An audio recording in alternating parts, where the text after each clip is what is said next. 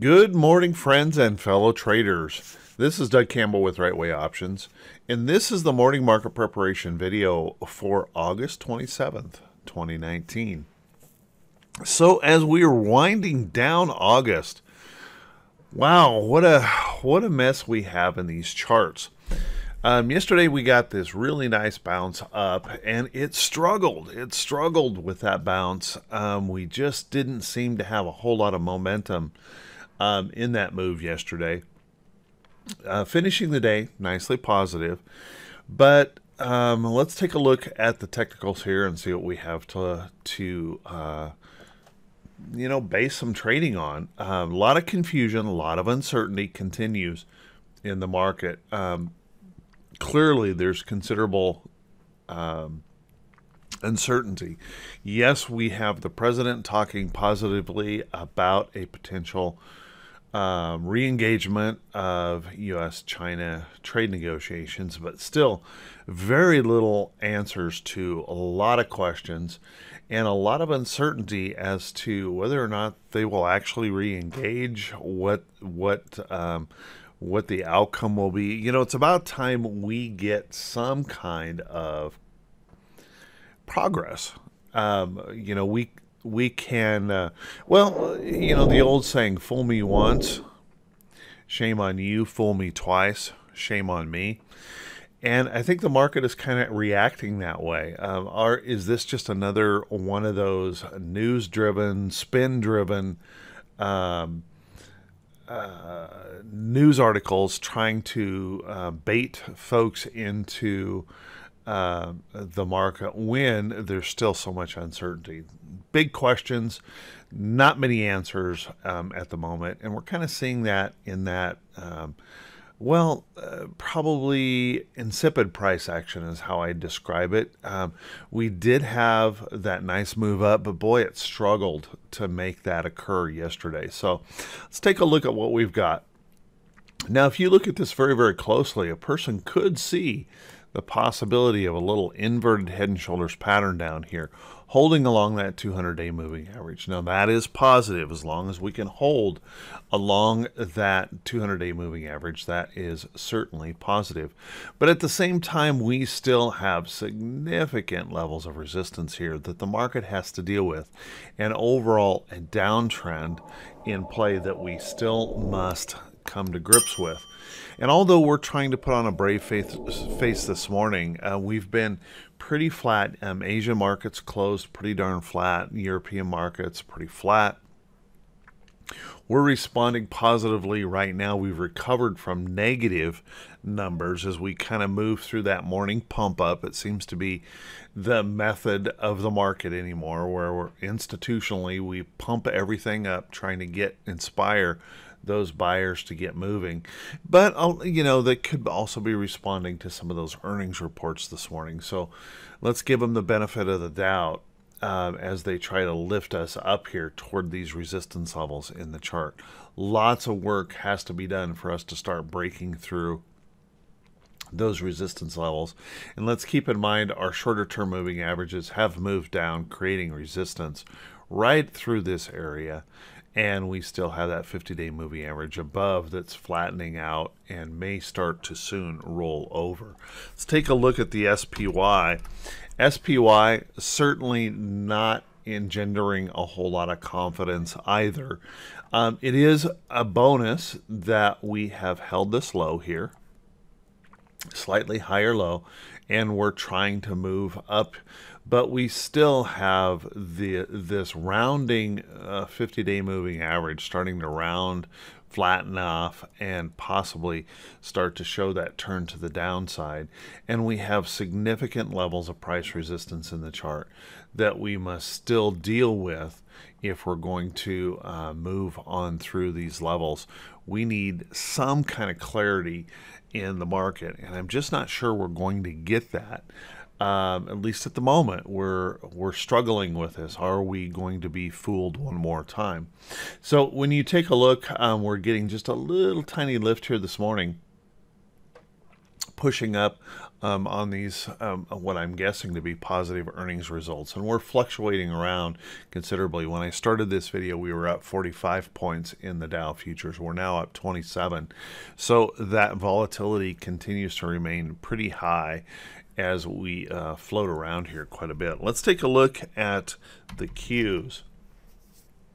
Now the Q's also giving us that, just that little bit of hope with those little higher lows right in there, but we still have this significant technical damage above with that 50-day moving average starting to flatten out here just a little bit. Might start to roll over here before too long, and we have all of this price resistance that we have to deal with in the chart. We've got to get back through there, and we need some kind of clarity for that, something to really inspire those bulls. Otherwise, those bears are just going to continue to line up here and provide that resistance to the upside. So difficult decisions to be made here. A little bit tough to decide how to trade. If we take a look at IWM, although it did rally yesterday nicely and is showing a nice little move up this morning, certainly this chart engenders very little confidence at all in this overall downtrend. Continuing this still downtrend here. We held on to this support level, which is wonderful. We held on to that, but there's a lot of work before IWM really comes back into any kind of place that would even appear to be bullish, unless you just want to speculate off one of these lows. Let's take a look at the VIX. That VIX bounced up pretty strongly off of that price support that I've been mentioning here for a long time. Bounced up strongly, and even though yesterday we had a nice rally, notice that we didn't really give up a whole lot of that fear in the market. That uncertainty is really just palpable in the market right now. There's just so much uncertainty, and the market just doesn't know what to do with itself. How many times are we going to be fooled by news spin that really goes nowhere? And so right here, we've got these decisions to make here in fear. It is nice that this is holding this downtrend. Any kind of rest or pullback in here, we want to watch this closely for a potential of a higher low. If we don't catch a higher low, a pullback into here, watch that level of support again in the chart. We need some clarity to kind of clear some of this up, and hopefully someday soon we'll get that clarity. But for now, just an awful lot of uncertainty for us to deal with. Let's take a look at T2122, which is that 4-week new high, new low ratio. Very interesting. Even with that strong of move that we had yesterday, we really didn't respond very much here in T2122, meaning that there's a lot of stocks out there that still just kind of wandered and struggled and had a difficult time getting going yesterday. That's showing that just that uncertainty here in the market. So let's keep in mind that we still have plenty of upside potential here in the market. If we can find our mojo, if we can get a little clarity, we've got plenty of upside potential here. But also let's keep in mind that we've kind of opened the door for that possibility of that pullback as well. So kind of keep that in mind. We're still not out of the woods here. There's a lot of work that needs to be done to correct some of, to correct the technical damage in these charts. Let's take a look at the economic calendar here this morning. The economic calendar may have something to say about the market today, but it's not a big deal. We have S&P CoreLogic, that Case-Shiller number coming up. So we'll want to keep an eye on that at 9 o'clock. Can move the market around for sure and for certain, and particularly if there is a surprise in the number. And then also the consumer confidence number can certainly move the market around. Other than that, probably not much here to really get us going in a big way on that economic calendar, but a little bit of something to say if those numbers were to surprise. On the earnings calendar today, we have about 37 companies reporting earnings this morning, and those earnings are rolling in this morning. We have ADSK that will be reporting. We have VEEV that will be reporting. Looks like maybe gapping up, reporting slightly positive. Maybe, I'm not sure if it reports this morning or this afternoon. BMO reporting today. We'll have to keep an eye on these charts as they report this morning. So lots of potential reports that could move the market around. Looks like SJM Smuckers has Jelly not doing so good, apparently. Slipping lower this morning and not following through to the upside. So a little bit of concerns in places. Overall, earnings have come in very strong this year, and we're going to have to watch them pretty closely this morning as well. So with that, everyone, hey, I want to wish you all a great day, and I want to wish you great profits in your trading. If this is the first time you've seen these videos, could you do me a favor and click that subscribe button on YouTube?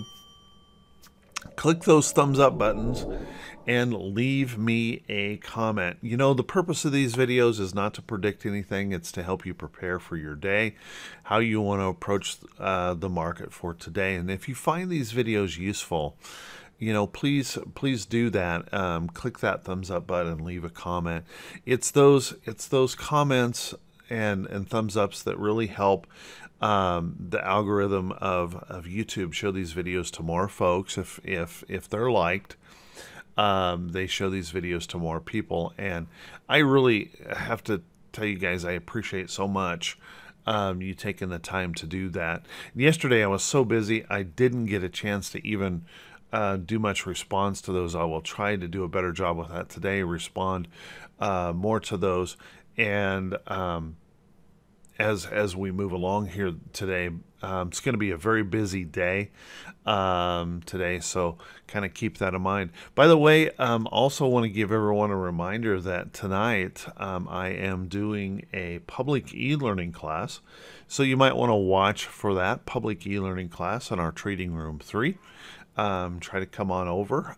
Everyone is welcome to our public e-learning classes. I'll be doing that tonight, 8 p.m. Eastern Time, so watch for that. With that, everyone, hey, let's take a look at some stocks that are still trying to set up, stocks that are still looking pretty good overall, and may have some potential in trades. Take a look at Amgen. Amgen yesterday, really nice move up yesterday. Nice bullish candle. Going to be tucking itself against some resistance here. You can see we have overhead resistance here. We have some price resistance right here that we have to deal with. This was a significant move up on earnings. And what I would suggest is that what's happening here is our trend trajectory has changed. We've gone from relatively flat trend to a rather steep trend. So watch this pretty closely. Amgen's looking good and could move on through for an upside move. TTWO, I mentioned this one yesterday. TTWO holding up quite well, holding into its trend. Now this still has that possibility that this could consolidate for a little bit more before it moves on up. But right now, I got to tell you, I really like the way this has handled this market stress, the market pullback that we've experienced. It's barely wavered here in TTWO. So let's watch this closely if that can start pushing itself on higher. Good chart to be keeping an eye on. Home Depot. Home Depot is also a chart we might want to keep an eye on. Home Depot now had a nice strong move up on its earnings report following through, and we're testing these resistance levels out here in the chart, and that's right through here, testing those resistance levels. Whether we're going to hold that or not, I can't tell you, but we'll want to watch this level. Let's move up. If we can get this lighter pullback, maybe even a consolidation over here, watch for Home Depot maybe to move on through. Looking pretty good overall. Lots of stocks yesterday had nice little recoveries. Procter & Gamble was one of those. We had this ugly sell-off here on Friday, but we essentially recovered that entire move yesterday. So watch this morning. P&G may be looking for that resumption of the trend. We want to keep an eye on that. You can see where my price alert is on this chart. Also, I want to remind everyone that even though I show a lot of charts in these videos, I want you to understand showing a chart is not a recommendation to buy or sell any trade. It is merely something for study, and you want to maybe put those on your watch list and evaluate those for potential trades for yourself. But there is no recommendation to buy or sell anything in these videos. Excuse me. WDC. Now this one I'm a little bit concerned about, that this could actually fail. We need a bit of recovery, and you can see this morning we're getting a little bit of a push up this morning in this move. I don't want to see this failing at this double top here, but it certainly could be the case. If we can push right back up into this area and recover in a stronger market, we may be okay, but we'll want to watch this one fairly closely. Overall, it could go either direction really easily. I've been keeping an eye on Caesar's Palace, CZR, as a potential failure. Came really close to making that failure occur on Friday, and as I suggested yesterday, it looked like it was going to bounce back. I want to watch this really closely in this little wedge pattern that's being formed here. If this were to bounce back up in here and fail, there may be an opportunity to short that right on through, and possible to even drop into this gap. We'll have to keep an eye on it. There's certainly no reason to rush to that trade at the moment. Take a look at Tyson. Tyson recovered very nicely from Friday. Pushing back up. Tyson looking really good. Those defensive sector stocks still hanging in there really well yesterday. While we're pointing out those defensive sector stocks, you probably want to take a look at Coke. Coke moving right back up yesterday, bouncing off of that low on Friday. Now Coke has some resistance up here it needs to challenge. We need to pop through this area, but if we pop through this area, I would see some more upside possibly coming here in Coca-Cola. It's holding up really well, looking good overall. Take a look at Mitch, MTCH.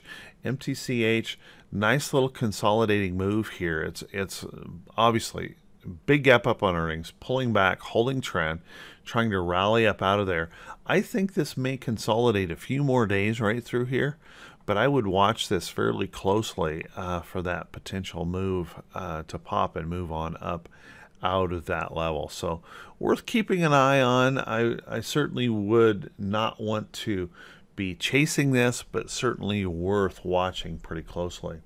You know, I've been mentioning Starbucks over and over and over, and Starbucks continuing to struggle along with this crummy market, struggling along in this sideways pattern. Recovered significantly yesterday on this move. Starbucks needs to pop on through here, move on up. You might want to keep an eye on Starbucks. Looking overall pretty darn good. So, well, there's a few charts for you to take a look at, a few charts maybe for your list. Hopefully you find something in there that could inspire you to maybe draw up some charts and prepare for potential trades. Good potential trade. There's a lot of them out there after yesterday's move. A lot of good potential trade setups. But we have to remain just a little bit cautious with this tentativeness that we're seeing in the overall market. So with that, everyone, hey, I want to wish you all the best. And if you're struggling as a trader, just never give up. You know, dig in there, do a little bit more practice, continue to work at this. Believe me, if I can figure this out, just an old carpenter can figure this out and figured out how to make a living doing this for the last 15 years full time.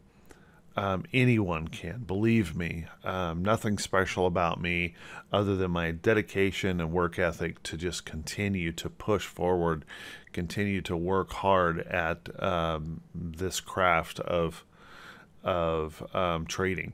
It's very rewarding once you kind of get things figured out. So, everyone, I want to wish you all a great day. We'll talk to you all bright and early Wednesday morning. Have a good one, guys.